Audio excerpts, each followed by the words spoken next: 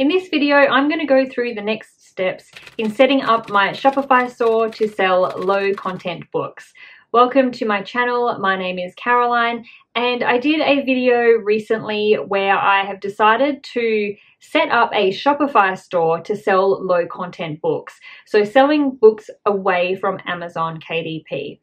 My reason for doing that was because late last year, my account with KDP was accidentally terminated. And even though it was an accident, it did just get me thinking about the lack of control that we have over a business run on a different platform. So we are sort of at the mercy of Amazon and whatever they decide to do. If they decide to stop allowing low content books, if they decide to stop allowing self-publishers or anything like that, then, you know, our businesses can be shut down overnight. And so I'm a big advocate for having multiple streams of income and for making sure we're not relying only on one thing for making money. And so I decided at the end of last year that I wanted to set up a standalone online store that I'm going to be running through Shopify to sell low content books. And I'm going to be printing those books through a print-on-demand supplier called Lulu.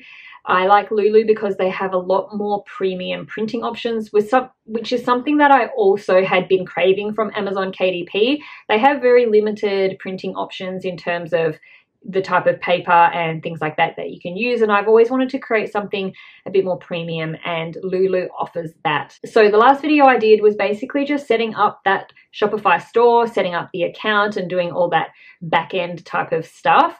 It's a very simple process. I'll link to that video, and any future videos will be linked in the description box below. And so today I'm just going to be doing the next steps with that Shopify account, and that's basically going to be looking at themes and installing a theme to give my shop, I guess, you know, a more professional kind of look, something that will complement the kind of store and the kind of brand that I have in my head for this store, and maybe looking at designing a logo and things like that. So I'm kind of looking at the aesthetic things in this particular video, which I'm going to go through today, and also connecting that Shopify store to Lulu, because we can connect directly to the Lulu platform, which means when we make a sale on our Shopify store, Lulu is automatically notified and an order is placed with them. And then when they print and ship out the order, our Shopify store is then automatically notified so that customer knows their order's on the way. So instead of having to do that whole process manually, we can connect the two platforms, the Shopify and Lulu platform, so they can talk to each other without us needing to be in there every day doing things. So that's something else that I'll be doing in this video today. So let's get into it. Okay, so first of all, I want to connect my Shopify store with Lulu. So what we do is head over here to apps, and this is where you can add all sorts of different applications that can help you run your store. So whether you are going to be partnering with some type of third party, a print-on-demand supplier, or a drop shipper, if you're going to be drop shipping and things like that, this is where you connect. You connect those apps. You can also get apps for all sorts of different things, like you can get apps that help you with sales, apps that can help you connect with customers who abandon their cart, so who put items in their cart but don't actually complete their order. You can have countdown timers. You can have things to help you with you building an email list, with social media. There is pretty much apps for everything, which just helps you optimize the store, and basically everything is just to help you get more sales. So there's lots of apps that you can also connect to your store. Some are free, some are paid. So keep that in mind if you do want to put in or connect to some apps. It is something that may be an extra cost. So all I've done is click on customize your store here, which has brought up the app store, and I'm just going to type in Lulu and hopefully it comes up. Okay, yes. So we've got the Lulu Direct app. I'm just going to click add app. This one's free to install. And it just confirms what you are actually doing. So I want to install the app.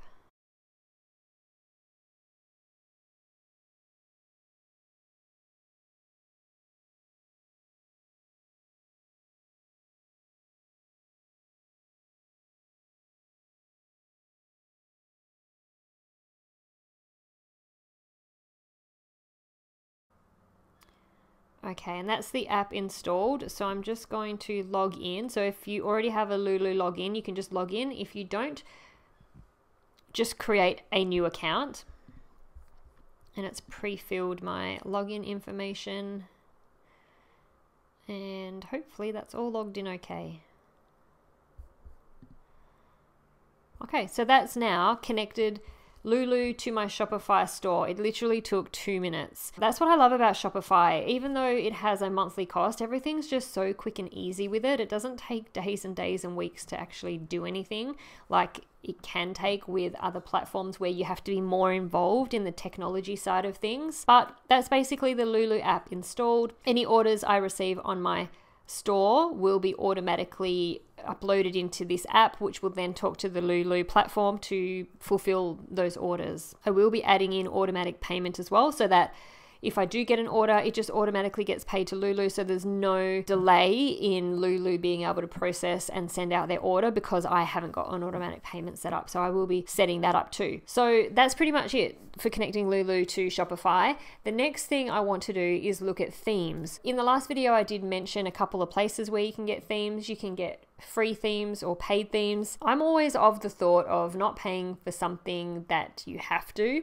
If there is something just as good available that is free, I don't see why you would pay, except if you have something very specific in mind of how you want something to look or function, then that's a different story. But if you're just looking for a theme or a site to work cleanly and smoothly and fast, and you don't have anything specific in mind of what you're wanting the store to look like and how you want it to work, then a free theme is fine. I came across a free theme called Reuploaded, and it's an e-commerce theme for Shopify. Now, it does say a free 14-day trial. So what it is the theme itself is free. So you can install and use the theme for free.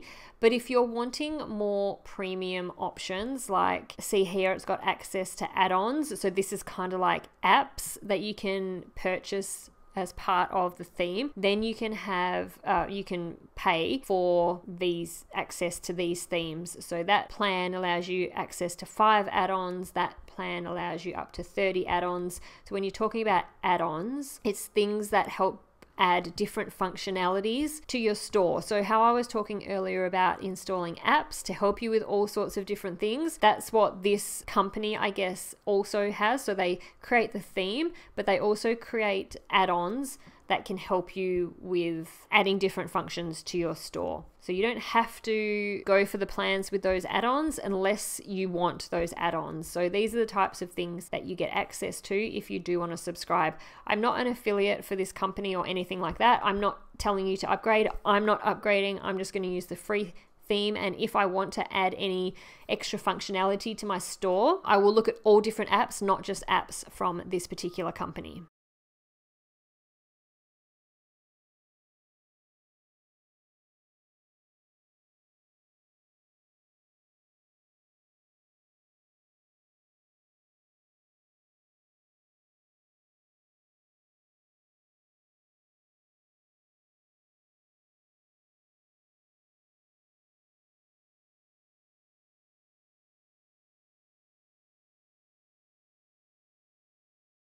Now what I'm going to do is just head over here because it's automatically going to set us up on an enterprise trial. Going back here, enterprise is the most expensive subscription that they have. So I just want to make sure that I'm not going to be charged in 2 weeks' time when this trial ends. If you're happy with all of them, then you're more than welcome to upgrade to that plan, but I don't want to. I'm going to stay on this forever free. I can see that it is selected, so by the looks of it, I'm not going to be charged anything at the end of 2 weeks. If you want to just check the same thing, then just make sure that you're not going to be charged something at the end of the month for a subscription that you don't want. So I'm going to stay on the forever free. Okay, so I've just clicked on theme library because now that I've joined Reuploaded, I want to actually download and install the theme. So theme library has just brought me basically here, and I want them to stop sending me messages. That's what I want to do. Okay, I want to add to the theme library. So this should be installing the theme onto my store. Okay, and so the theme has been downloaded and installed into my Shopify store. So at this point, you can just click here to customize if you want to start customizing your theme. So this takes you to a theme editor where you'll be able to do things like we can add our logo, change colors, fonts, things like that, add or take out sections if you want to add certain things into the homepage or onto the product page and things like that. Okay, so basically this is what the store is looking like at the moment. Now, just going back to Debutify, I just want to actually show you what it looks like. I probably should have showed a demo beforehand, but this is basically what it looks like. And we'll be able to change the colors and we'll be able to change these images and things like that that's in the background. But it's a nice, simple, minimalist type of layout. So you can add in all these different sections. So at the top here for their demo store, they've put in their collections, so you can link quickly to maybe the most popular categories on your store.